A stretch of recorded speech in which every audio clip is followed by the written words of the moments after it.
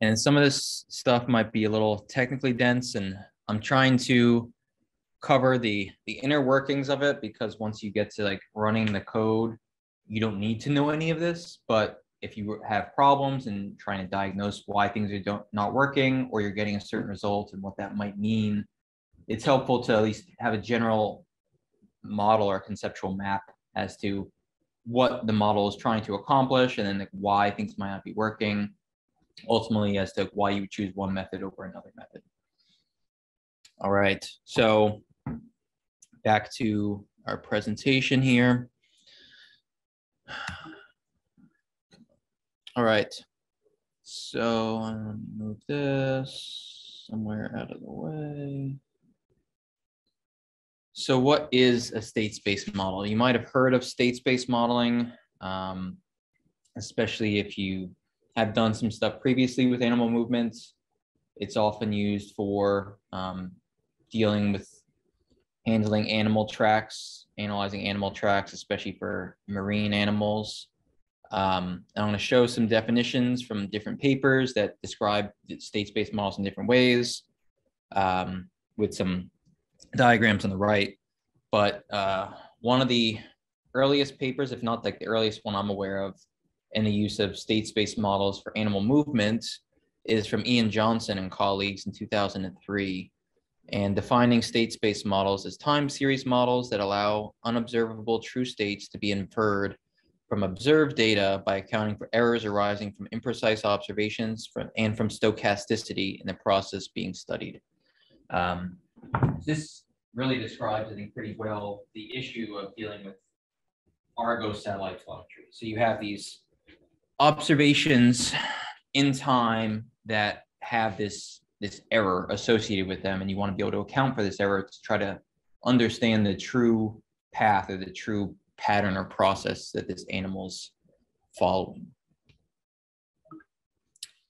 Then we have from Patterson and colleagues in 2008, it defines state space models in this review as a time series model that predicts the future state of a system from its previous states probabilistically via a process model.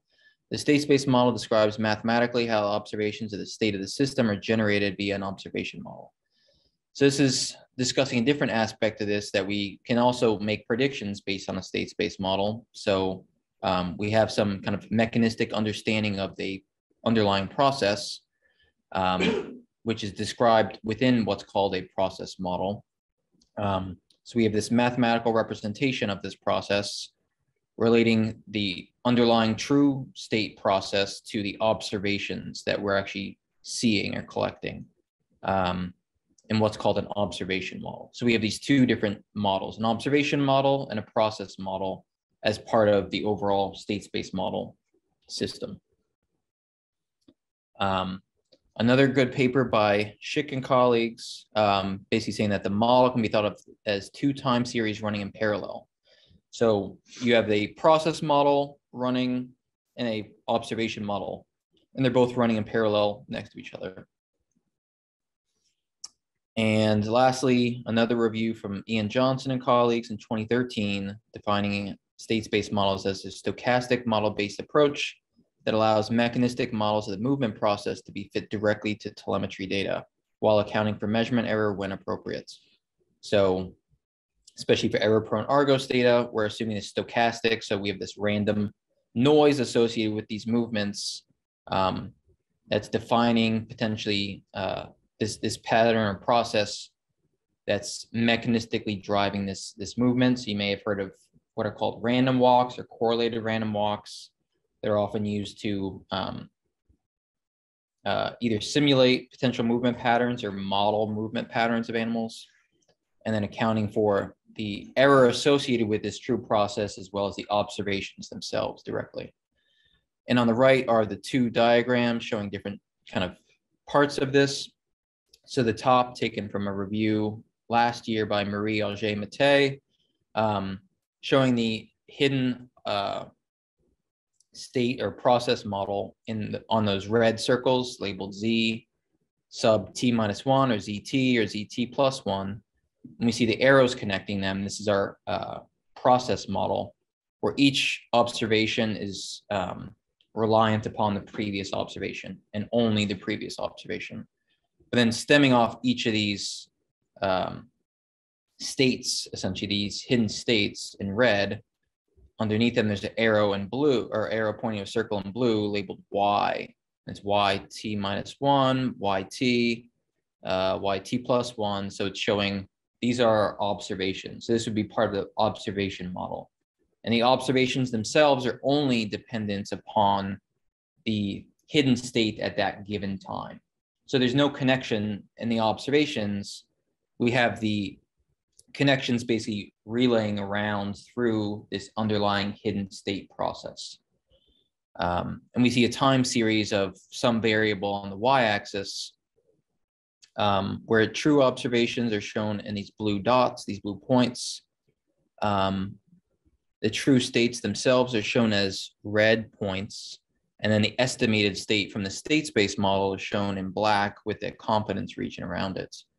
So we see that the estimation from the state space model is able to kind of work around the noise in this time series and match up pretty closely with this true underlying process.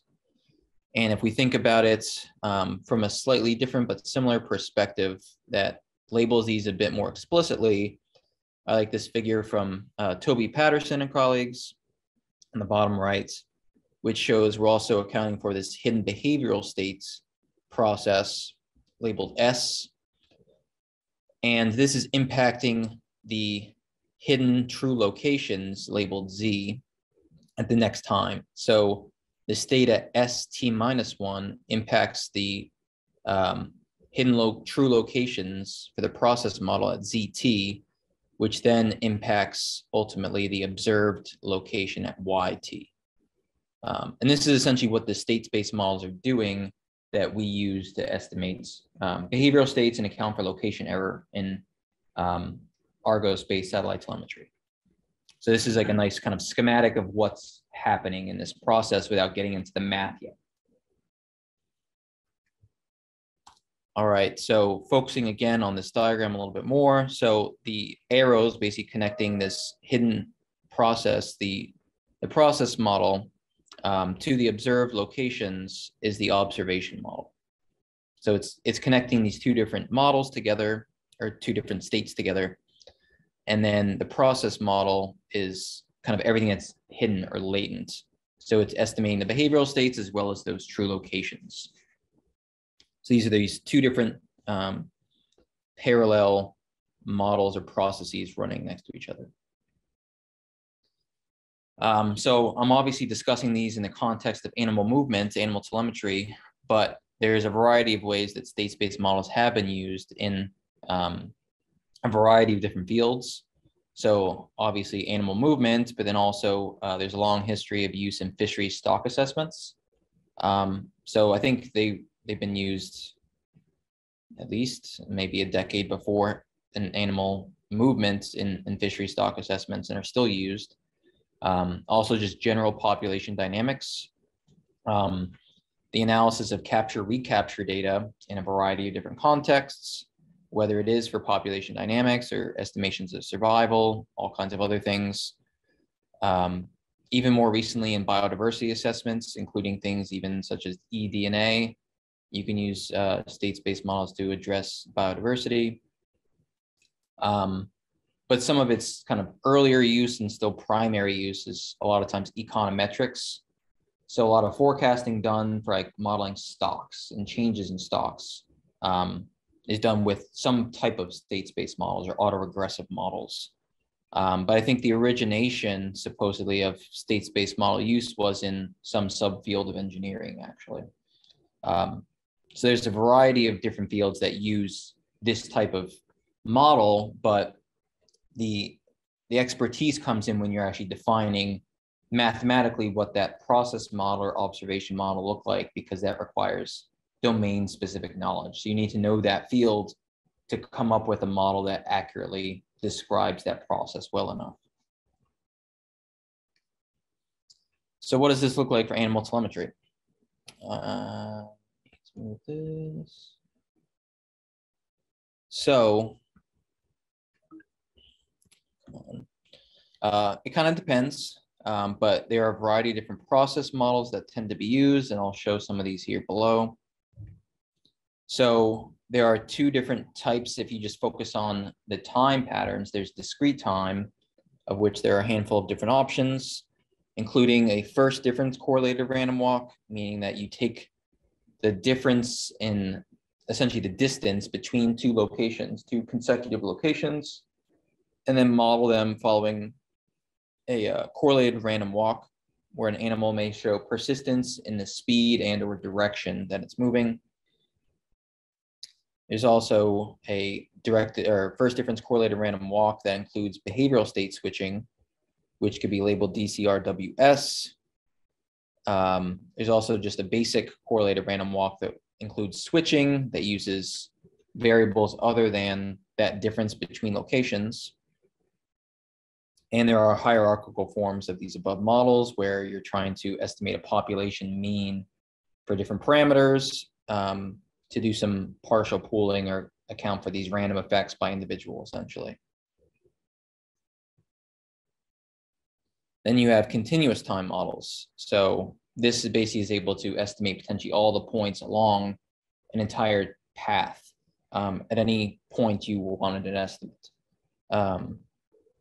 So you have things that could be used such as a random walk, which is essentially is Brownian motion or random diffusion through space as a velocity model. So instead of looking at positions, you're focusing more on the velocity of a movement process. Alternatively, you could also go back to this correlated random walk model, which could be modeled as a Ornstein-Uhlenbeck process in a form of velocity model. And these typically require like integrating some function or taking like partial derivatives. So there's a lot of underlying calculus that's required, which is why a lot of the times people often didn't use continuous time models. But there are instances where discrete time might be a better approach and others where continuous time might be a better approach. And at this point, both are widely available for use in a relatively simple fashion where you don't need to construct the model yourself. And we see this plot here on the right showing something similar to as before, where we have these plus signs indicating the observations that are noisy, the true movement path in red, and then the estimated path by the state space model in blue with these confidence intervals around it at different quantiles. And we see this inset plot above showing a time series of the probability of being in a resident behavioral state. So again, in red is the true pattern, and blue is the estimated pattern. And we see that the state space model does a pretty good job of matching up with those. Okay, so making this initial comparison as to these process models, a random walk versus a correlated random walk.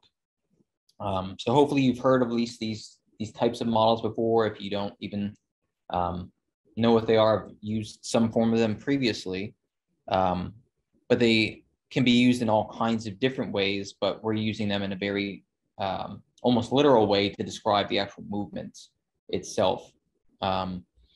So random walk is more reflective of, again, a general diffusive process through space. So this type of model could be better used for tracks that have these longer time intervals, where there's limited kind of directional persistence and or autocorrelation in these behaviors. By comparison, a correlated random walk more directly accounts for persistent movements that are often found in animal telemetry data. So it's much better for short time intervals where from one point to the next, they're likely to be doing the same thing. So exhibiting high autocorrelation. And we see on the right side, this figure I've taken from Borger and colleagues, where it shows a few different types of movement processes, a random walk or extensions of such. So the top left RW is representing a random walk where it's a relatively diffusive process. There's periods where it's kind of hanging out in one area, but then it kind of shifts or slides a little bit. By comparison, next to it, a correlated random walk, CRW, where there's periods where it's really tightly clustered and it's not really moving much, and then others where it is moving much further. So it is a bit different. And then some of these other models that I won't really discuss, or we won't be using it all today, but there's underneath correlated random walk, BRW is a biased random walk, meaning that there's some area of attraction or repulsion. So in this case, like if you have a central place foraging animal that's like a seal at a rookery, that it goes out to forage and then comes back, or maybe like penguins or something. It's always kind of attracted back to this central area. So you might want to model this movement process where it's always kind of drawn back to a given location.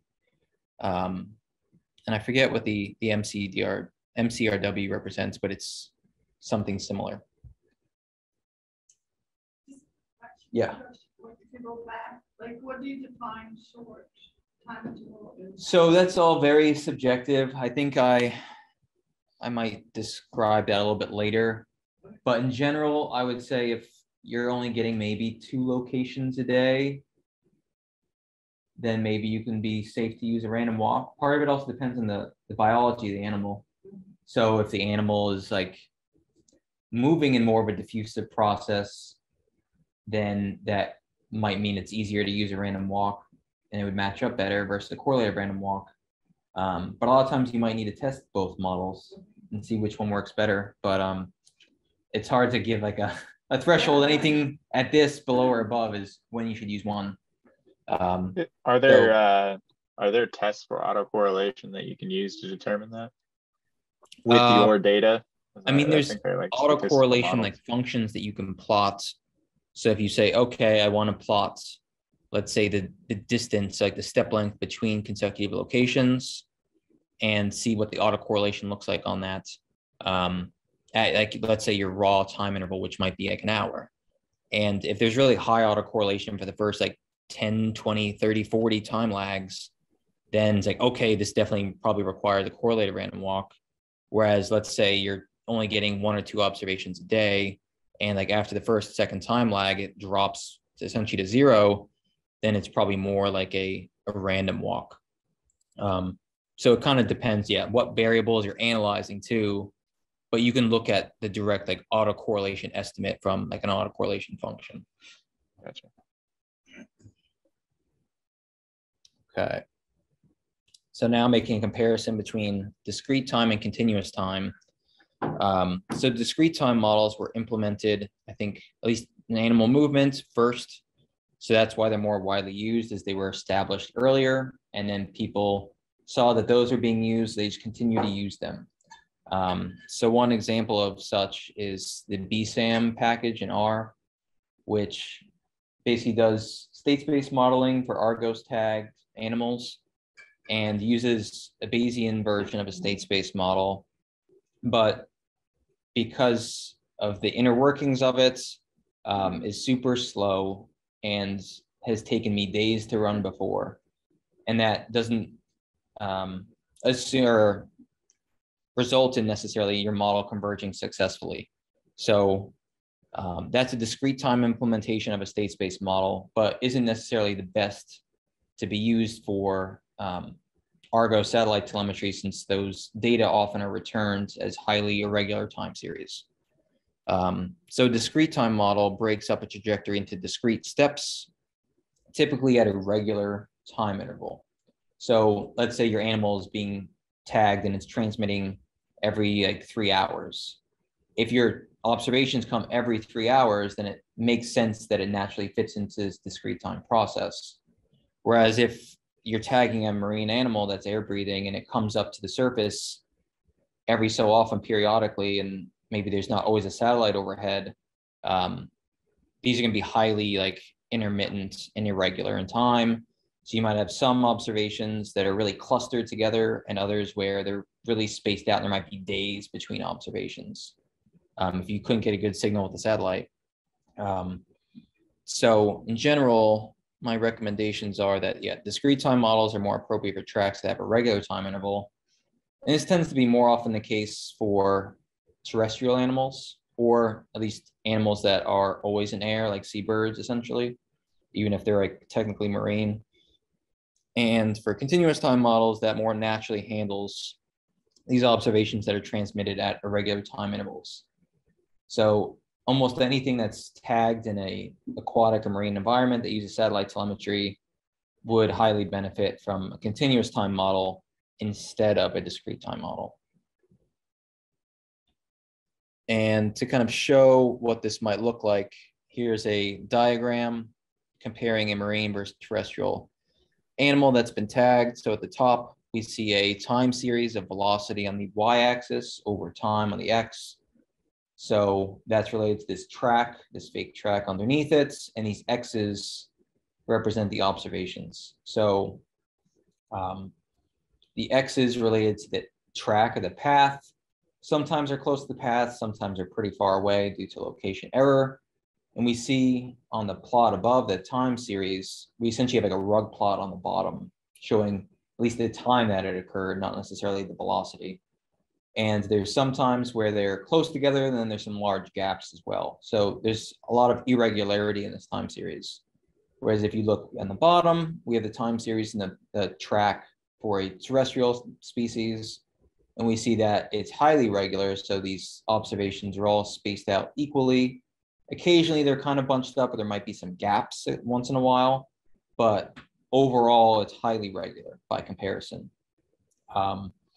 So this is showing essentially this dichotomy where in a lot of cases, terrestrial species that are tagged with a GPS tag tend to be much more regular compared to marine animals. So terrestrial organisms would probably benefit more from a discrete time model versus marine organisms that almost always would probably benefit more from a continuous time model by comparison.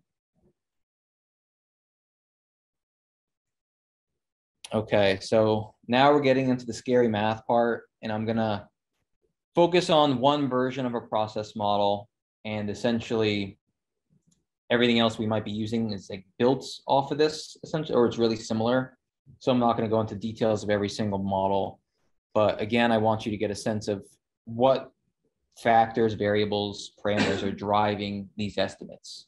And I'm gonna like label everything. So if you do have any questions or something's confusing, just let me know. But I'm going to do my best to make it a little less scary. Okay, so our first variable or parameter here is ZT. So this is the true position of an animal at time t. And again, to define this, just to read the slide, this is defining a first difference correlated random walk. So this is the process model. And then afterwards, after this process model, I'll describe the observation model that it's connected to. So ZT is this variable that I'm using to define the true position. So since it's bolded, that means it's a vector. So this is a vector with two values, one for the x coordinate, one for the y coordinate. These could either be in latitude, longitude. These could be in a UTM or some other like coordinate projection system that's measured in meters or kilometers. But these are your coordinates. Then we have ZT minus 1. So this is the true position at time t minus 1. So this is before time t. So we're using the previous location to help make inferences or estimates on our current location. Then we have this term gamma, and this is representing directional persistence. So this autocorrelation in the speed or the movement pattern of a given animal. So this is like this component that's helping define it as a correlated random walk, is because we're including this directional persistence, this gamma term. And then next to it, we have this matrix capital T that's bolded with the parameter theta. So this is the transition matrix of the mean turning angle theta. So the turning angle is this angle between two consecutive steps or movements. And this is helping essentially define this rotational components to this movement process over time. And this is a 2x2 matrix, so 2 rows, 2 columns.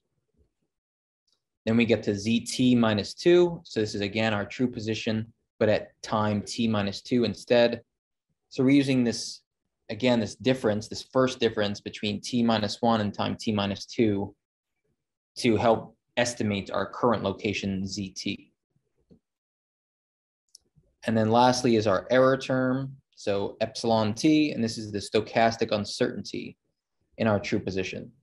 So we obviously have the uncertainty in our locations for the observation model, but we can also say that there's probably some noise that's impacting our true process that we want to account for, and that's this error term at the end here.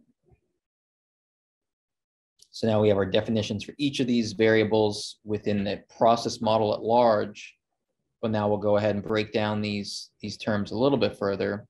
So again, ZT, we have these two values essentially within this column vector. So we have the true longitude and the true latitude, or other form of coordinates that you're using.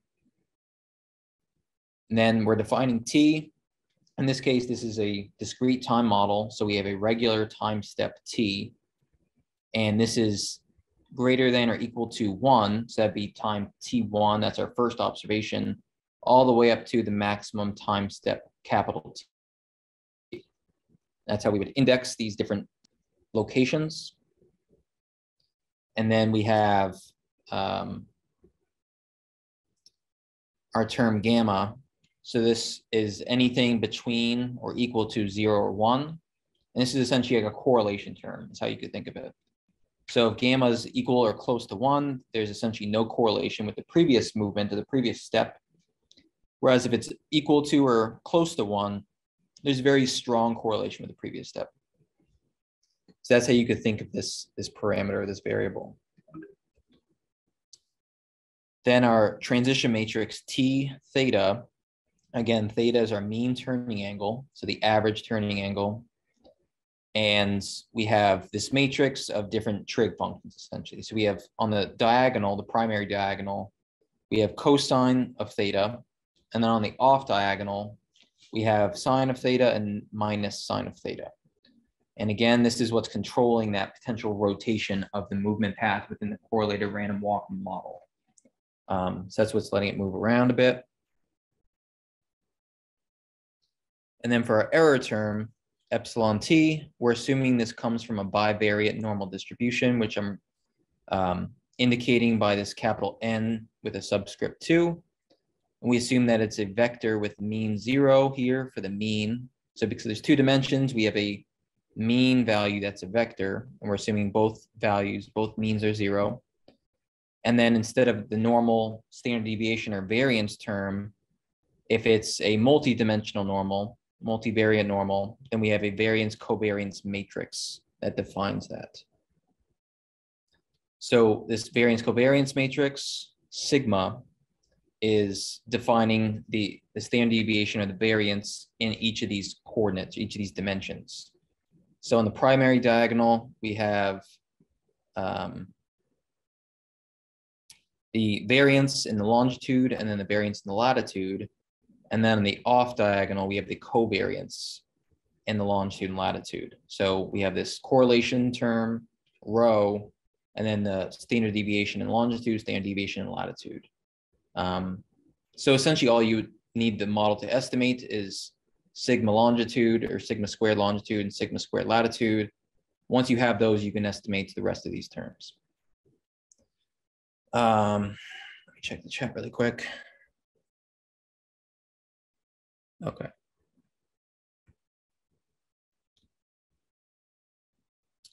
All right, so that was the process model defining the underlying hidden movement process. And now we have our observation models. This is what's connecting these true states, these true locations, to what we observed in the track. So y sub I, again, it's bolded because it's a vector. This is our observed position at time I. And notice that we're using I as a subscript instead of T for the observed positions or observed locations. And that's because we don't always observe the locations at the same time, exact time as our underlying process. So we need to be able to account for and shift these positions to match up together. And I'll kind of be defining this within this observation model. So we have this variable j sub I, and this is the proportion of the regular time interval between t-1 and t. So this is what's accounting for this difference between the observed versus the true positions and what their times are. So typically for a model like this, you need to define what your time step is. So it's going to choose a regular time step. Let's say it's 4 hours. And let's say that your observed time is like an hour off from this time interval at one point in time. You want to have that matched up. So essentially you're going to do linear interpolation to estimate the potential location of where that would have been. Was it actually matched up with that hidden process? So we're using 1 minus j sub I related to this true position at time t minus 1. So this is coming from that process model, the true position. And then again, relating that proportion of the regular time interval directly to the true position at time t. So it's trying to find this middle ground between the previous true position and the current true position, and relating that time series in true time versus observed time, which I know is probably a little confusing. And then at the end, we have our error term again, but for the observation model, and this is labeled eta sub I. And this is also bolded, although it doesn't look super bold. And this is the uncertainty in the observed position. And this is where we get to account for our location errors that it's reported back to us from Argos. So related to the different location classes, or maybe the actual like error radius or ellipse size itself is accounted for in this term. So to break these down, y sub I, similar to z sub t, is again a 2-value vector, column vector for our observed coordinates, longitude, latitude. Then I is greater than or equal to 1 as our first observed time step, or n, which is the maximum number of observations. So again, this is slightly different from the previous slide where we used t to represent time. T is not going to be necessarily equal to I at each of these steps. And then defining our error.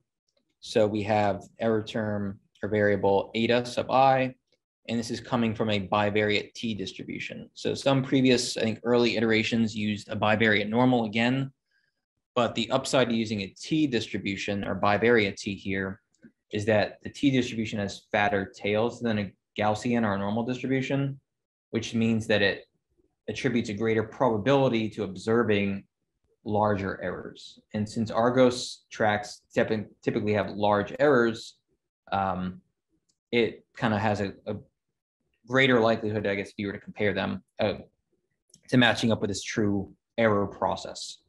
So a bivariate t distribution is used here, which is centered on 0. And then we have a few different variables or parameters here defining this distribution. So kind of this scaling variable we have as a product between this correction factor psi, capital Psi that's bolded, and then we're taking what's called the Hadamard product. So it's like an element-wise product between that and this scale, sorry, this scale parameter, capital S. And that's sub I, that's because we have a different value per time I. And then we also need to define our degrees of freedom, capital D sub I. So the scale parameter, S sub I, we have a different scale parameter for longitude and latitude. And then attributed with these is another subscript labeled Q sub I. And Q sub I is related to each Argos location class. So there's a different scaling parameter per Argos class, location class for longitude, and a different one per latitude. So in general, there'd be 12 total scaling parameters here. So you'd have 6 for longitude, 6 for latitude, related to 3, 2, 1, 0, A and B location classes. And that's just for the scaling parameter S sub I, and this is done for each observation I. And then for the term psi, we only have a single value for longitude and single value for latitude. And this helps slightly modify these scaling parameters. So it's a correction factor in the longitude and in the latitude over all times I. And then our matrix or vector D representing the degrees of freedom. And this represents the degrees of freedom for each location class for longitude and then also for latitude. So there's 12 terms that would potentially need to be estimated here. But in order to kind of get around or circumvent the issue of needing to estimate all of these different parameters, a lot of times these are fixed based on empirical studies. So you don't need to worry about the model estimating a ton of different parameters in addition to the ones you really care about. Okay, so that's the bulk of the math for this presentation. Hopefully it wasn't too terrible. We'll come back to a little bit more in a second, but it just builds off what we've already done. So kind of exemplifying this first difference correlated random walk, we have this, this figure from Auger, Mattei and colleagues from 2021 showing a first difference correlated random walk fitted to a polar bear track. So we see on the left the track itself, and these points on the map are color-coded by Argos class. So for the observations, it goes from dark, like blue, which is a 3, so that's the best, all the way up to B, which is the worst, and that's like a aqua teal color,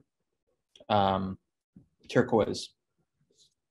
And then in red is the estimated state or the estimated position from the state space model, and the true positions determined by GPS with much smaller location errors. That's like 30 meters compared to like 250 meters for the best for Argos, are these open circles.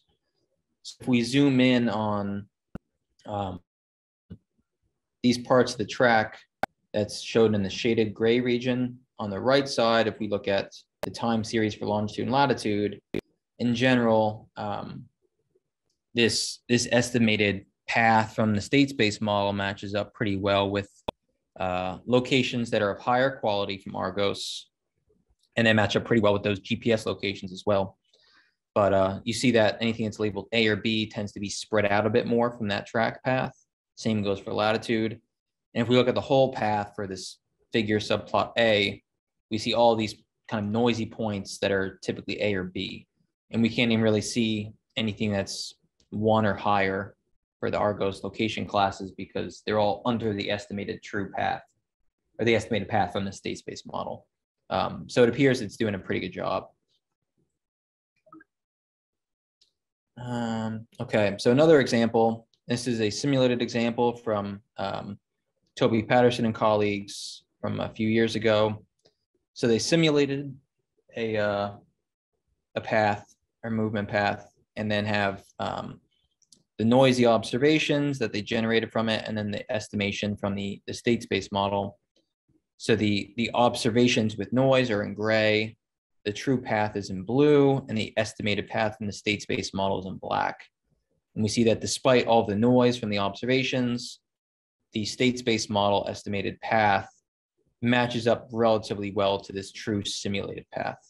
And we can see these comparisons for the X and Y coordinates on the bottom over time. It seems to do a really good job. So again, just showing how the state space model is accounting for these location errors. All right, again, I mentioned there'd be a little bit more math. So now we're going to show how we're going to incorporate the behavioral aspect to this. So that model is only for accounting for location error, specifically for Argos-based tags. But the focus of this workshop's on behavioral state estimation. So we want to use this model to also simultaneously estimate behavioral states. And this is nearly identical to a first difference correlated random walk, but you add a term essentially and add some nuance. So this is the process model again, but there's a slight difference. So the labels I've highlighted in red are the ones that we're slightly modifying here. Everything else stays the same.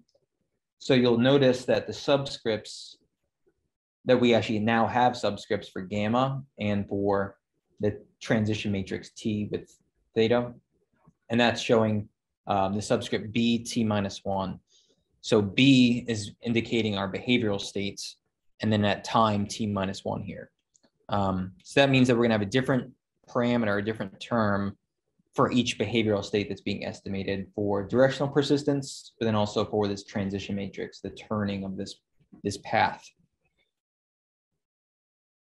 So again, kind of relating back to this diagram, we're using the behavioral state at t-1 to estimate the true position of our current state ZT. So to kind of tie these back in together in this conceptual model. And the way we can kind of do this is we're going to say that the probability, so PR, that behavior B at time t is equal to I being a behavioral state, is given, so that vertical bar, given BT-1, so the behavior at time t-1 is equal to J. So I and J are just stand-ins for some behavior. So the label says probability being in behavioral state I for time t. So in this case, for state space models in general, we're going to assume that there's two different behaviors that are occurring.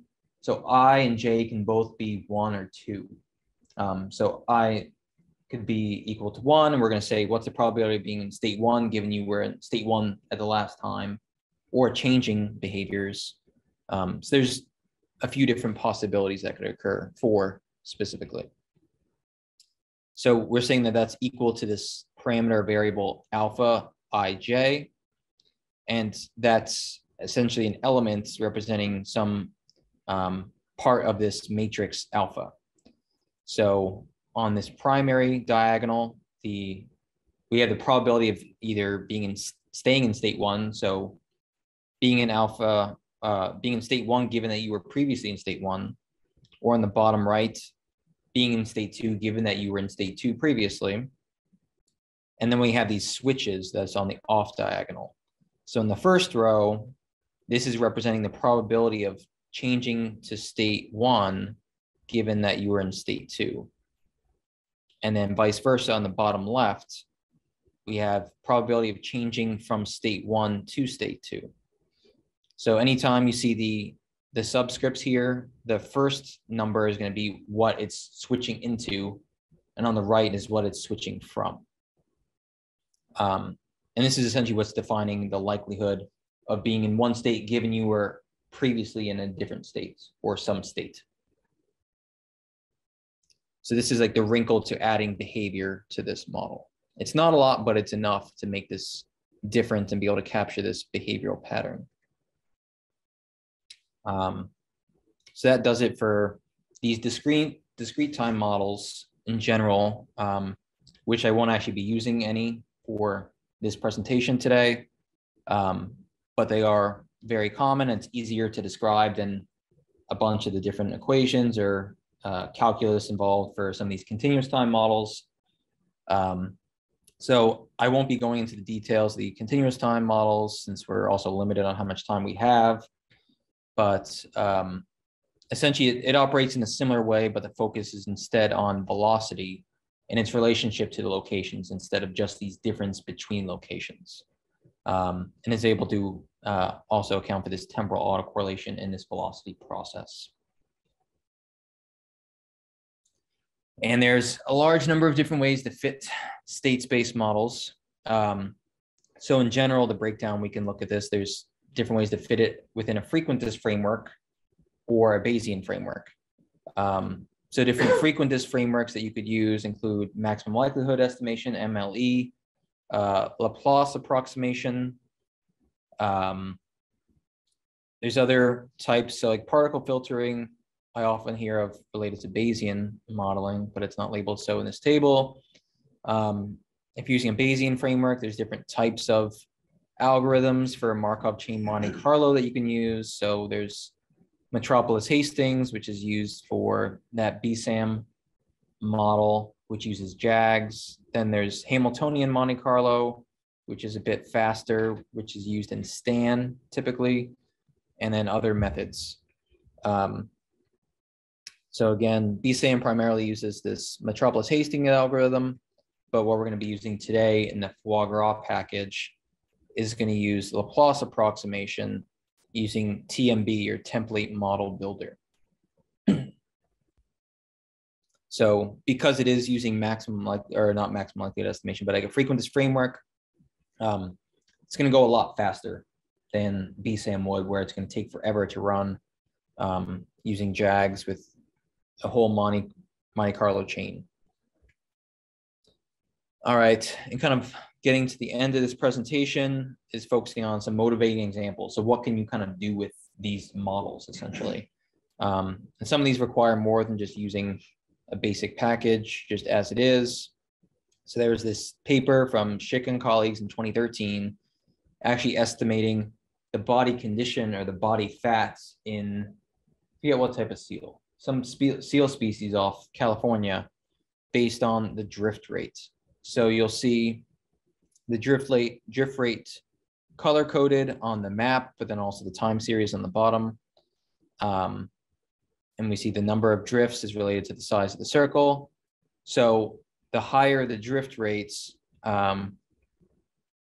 presumably the lower adipose tissue, the lower fat content, compared to slower drift rates, which would have less or would have more fat, which would keep them more buoyant.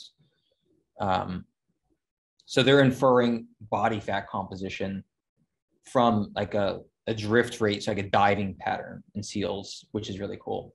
And that's using state-space models. Additionally, there's this paper from Ian Johnson from 2019 that's focusing on a different type of behavioral state estimation from what's done in BSAM, which instead treats the behavioral state process here, gamma, as more of a continuum of behaviors instead of either being one behavior or another. So we see that anything that's more yellow or closer to a value of 1 means that it's moving more quickly in a more directed fashion. And anything that's closer to 0, anything that's more like a blue, it's moving more slowly. Maybe it's more tortuous in its movements. So we can see these seals, southern elephant seals, leaving the island of Kerguelen and going south to Antarctica to go forage before coming back to the island. And then another way you could potentially use state-space models, this is actually a preliminary figure from some work I'm currently doing on green turtles in the Gulf of Mexico, but you can use them in other ways to account for location error. So besides accounting for the, trying to estimate the true location that they were found from this Argos uncertainty, you also typically don't know where the animal has been between those observations. So the assumption typically is that it moves linearly, it's a straight line, but obviously we know that isn't necessarily the case. It can go anywhere in between them, but typically something that's closer to a straight line is more possible as that time interval shortens. If it's a really long gap in time between observations, there's more possibilities for locations they could have gone, given the expected movement speed.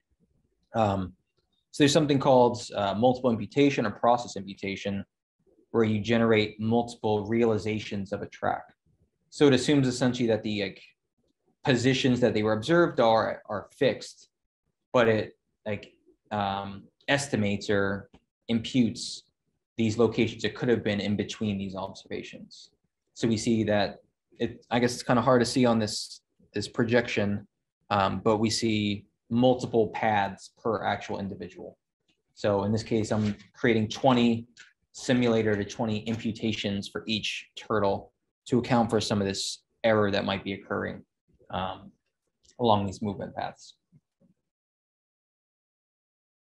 All right, so that does it for the presentation component of state-space modeling. Again, I know some parts of it are kind of dense, so you don't necessarily need to remember everything, but hopefully it at least gives you some insight as to what things are working and what you're looking at when we're going through some of these different parameters and values when inspecting the model results.